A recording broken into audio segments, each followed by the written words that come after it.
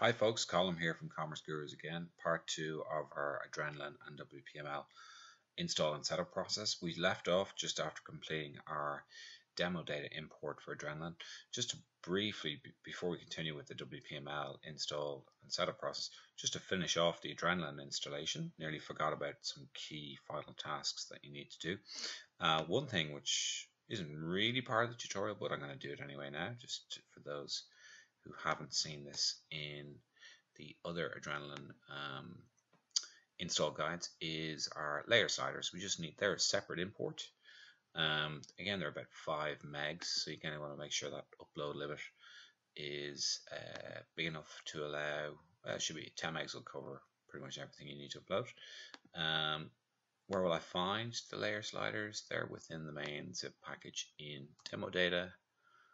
Layer slider and a zip file. Let's just go ahead and import those. So again, it's going to take a minute or two to import. Just while that's working away, there's some other things we can do. I'll just open up some additional tabs. One thing you're going to want to do is set some key WooCommerce pages, which you can do from within WooCommerce settings. And one other link I'll just open up at the same time is we're going to want to set our home page, our blog page, and we're going to want to turn on some permalinks as well. So they should all be opening up now in the background. So within WooCommerce settings, go into products. And you want to set, first page you want to set is your shop page. So this is come in as part of our demo data install. So just go down, hit save. You'll see thumbnails are all set, some defaults that we've set as part of the initial theme install process. Go to checkout then when the shop page is set.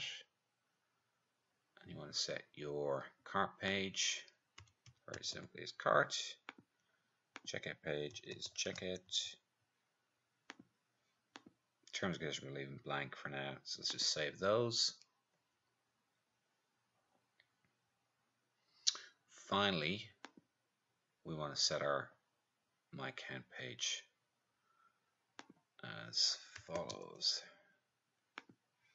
And let's just save that. Okay, so there's our WooCommerce pages set up and saved. In reading settings, you're going to want to set your home page to be one of the many different home pages we provide. Let's set it to be the default for now. And our post page, we're going to make blog. Hit save.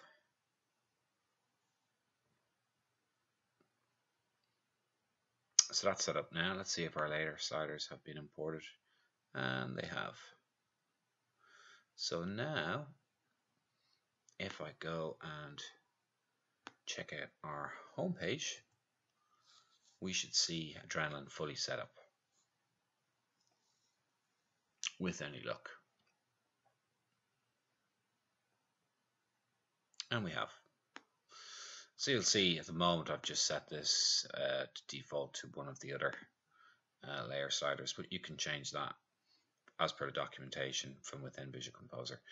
You'll see the logo here is currently default to text logo. You're going to want to replace that with your own logo on a text widget. We're going to be changing that to switch to the language and currency switchers.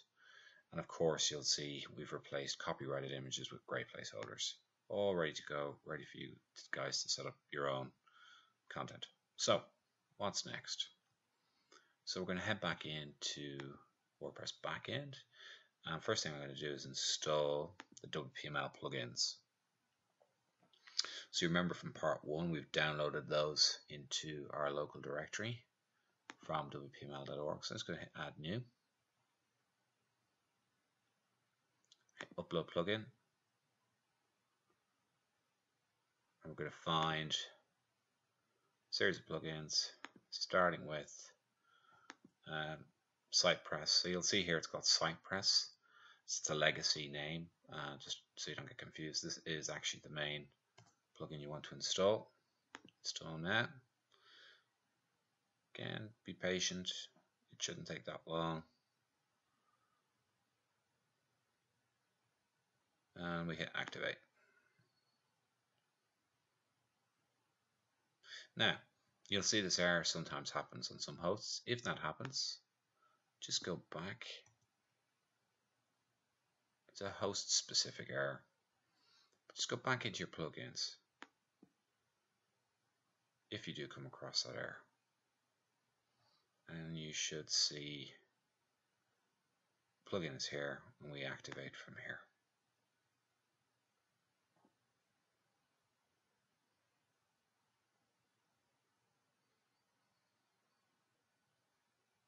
Okay, so we'll take the quick overview just to get us started.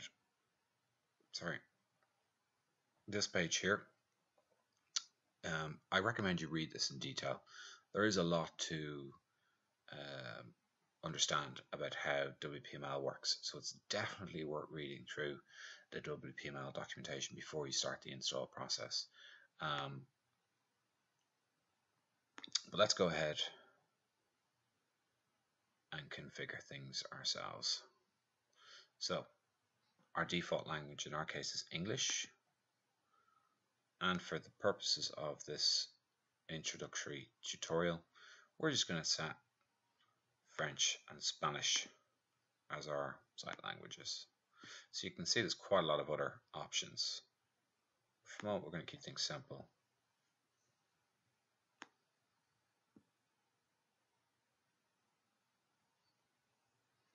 Now, the language switcher, we'll configure this a little bit later on, but our recommended position for this is top toolbar left.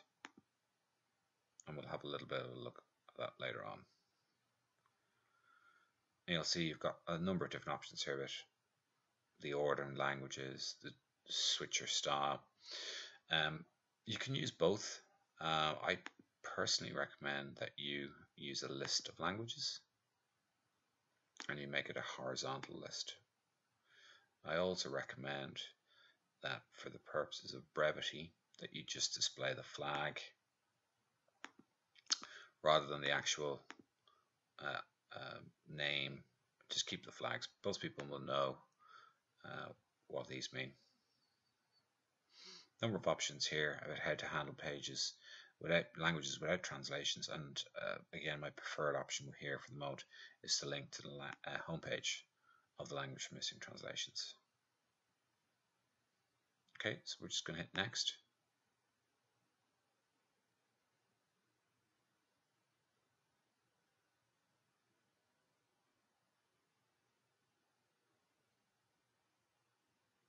Now, you will have purchased, or you should have purchased, a license from WPML. So I'm just going to pause this video so I can enter my license key, and I'll be right back.